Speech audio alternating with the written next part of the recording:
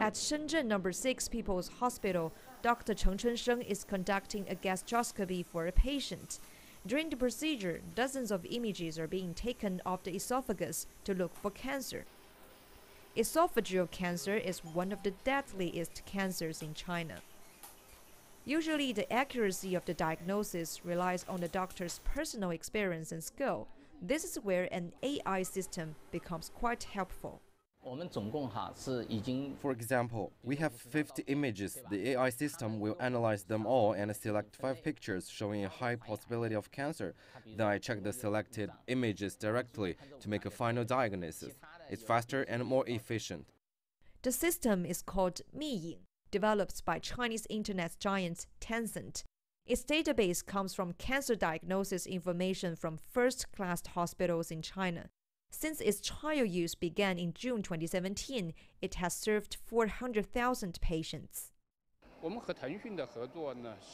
established a joint program with Tencent to provide necessary data. Now the accuracy of early detection of esophageal cancer has reached 90%, roughly the same level of diagnosis made by human doctors. This is one of the first hospitals in China to put such an intelligent system under pilot trial for clinical testing. Last November, China announced its plan to build a national platform for AI diagnostic medical imaging.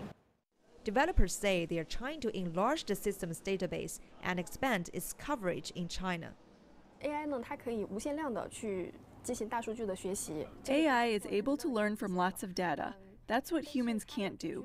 We hope the system can reach out to remote areas and grassroots hospitals in China, where patients can get a diagnosis as accurate as in first-class hospitals in big cities. So far, the system has been used for detection of esophageal and lung cancer, as well as diabetes.